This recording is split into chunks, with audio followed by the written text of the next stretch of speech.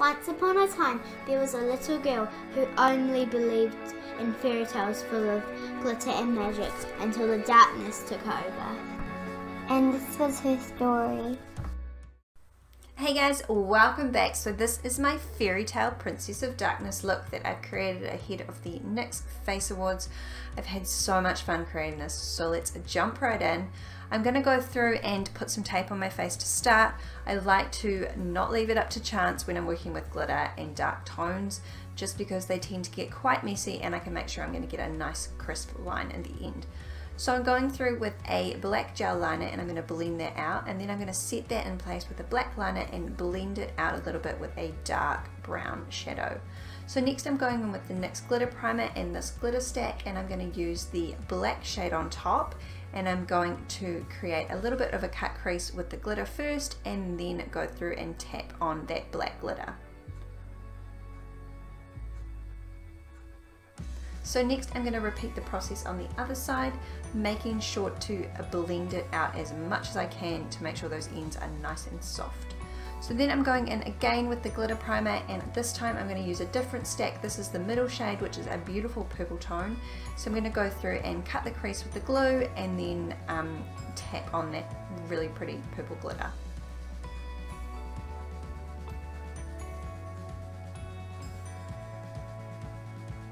So a really good tip, if you get glitter all over your face, use some tape to get it off. It makes life so much easier.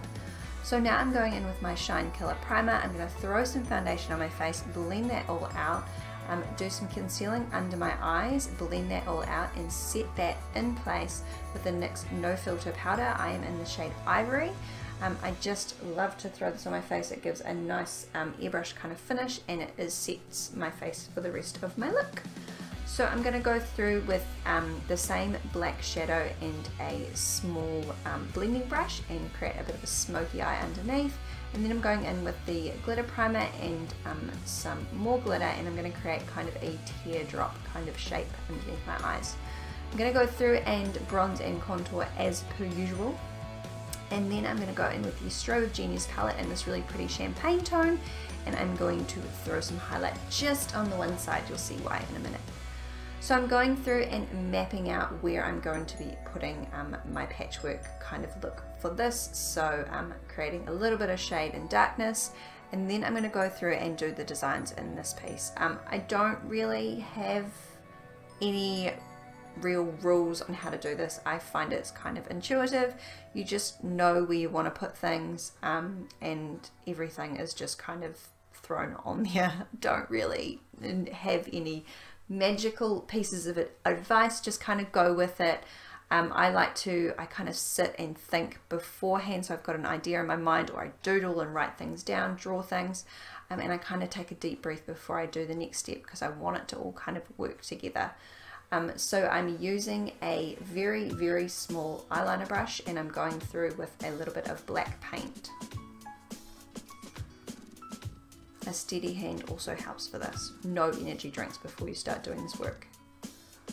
So now I'm going to go through and start working on the skeleton part of the look. I like to map it out first using the Milk Jumbo pencil from NYX, and then go through and do the shade detailing again with that small brush and the black paint, and just creating some teeth, kind of colouring in the shadows, and yeah.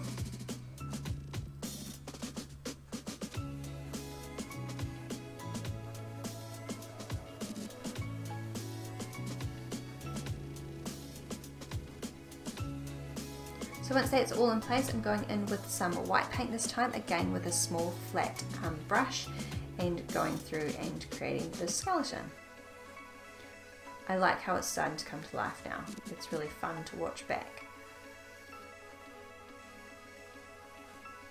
So on the other side, I decided that I wasn't going to do like a jawline. I was going to do like a stitched up mouth. So I've just elongated my mouth a little bit with a little bit of that black paint. Thrown some gems on to represent the teeth, and now I'm going to go through with a little bit of silver glitter to emphasize the 6 back teeth that I've got going on there.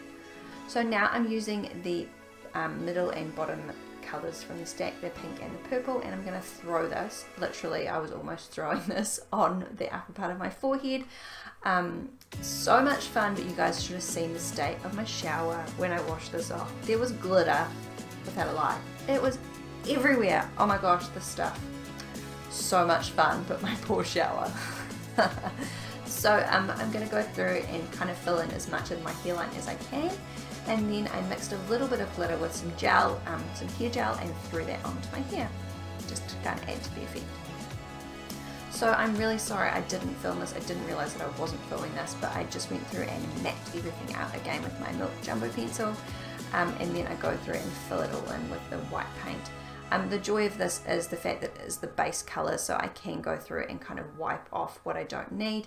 I do kind of stand back and throw this on a little bit because I find that I tidy everything up with the black afterwards and make sure everything's nice and crisp and tidy.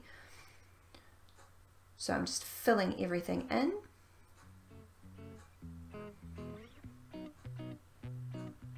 And this is my favourite part of the look. I love finally seeing it start to come together with the black paint.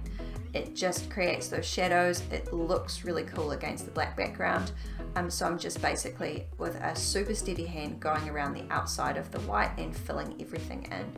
It's the small details for me, so a little like the joints and everything like that, just outline that makes them seem a little bit more realistic, or as realistic as I can possibly get it. So that's what I'm doing here. You'll see soon with the detailing around the neck, I kind of felt like it wasn't detailed enough, so I went through with the black paint and tidied everything up. So you'll see in a second that it just makes a world of difference, just taking the time to go around and do those edges properly. So just crisping up those neck bones.